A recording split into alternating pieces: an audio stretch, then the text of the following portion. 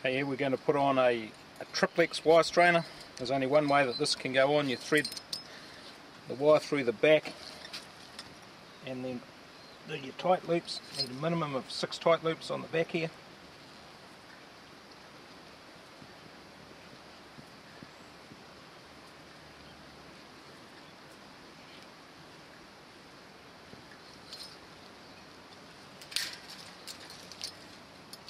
Piece of wire we're joining on to, we want to get a minimum of 3 full turns on the spool there. So this, we're straining up a fairly short strain here, so we need to take it just past the back of the wire strainer and cut that piece off.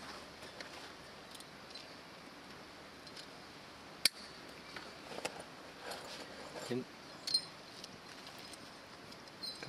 put that round, get the hole.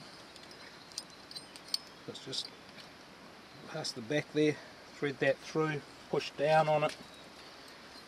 Don't want to have the wire sticking out too far there.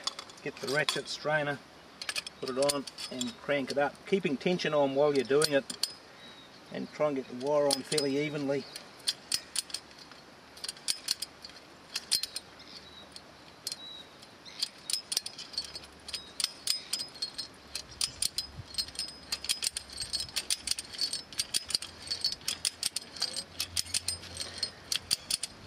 And just crank it up till you get the tension correct.